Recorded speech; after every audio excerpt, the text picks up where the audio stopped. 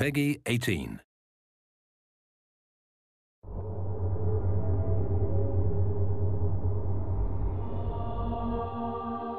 For 1,000 years, the battle has been waged.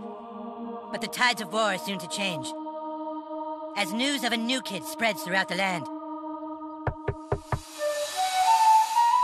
hail the Grand Wizard! So, you are the new kid. Your coming was foretold by Coldwell Banker.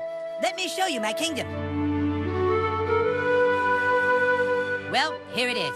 The reason why humans and elves are locked in a never-ending war. The Stick of Truth. It's gone. The elves got it. That was your one goddamn job, Clyde! To guard the Stick of fucking Truth! Give us the stick, humans! Fuck you, Drow Elf! Come and get it!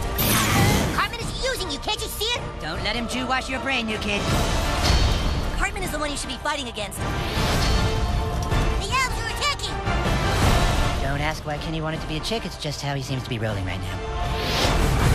They have blown their war horn! Blow ours, Stan!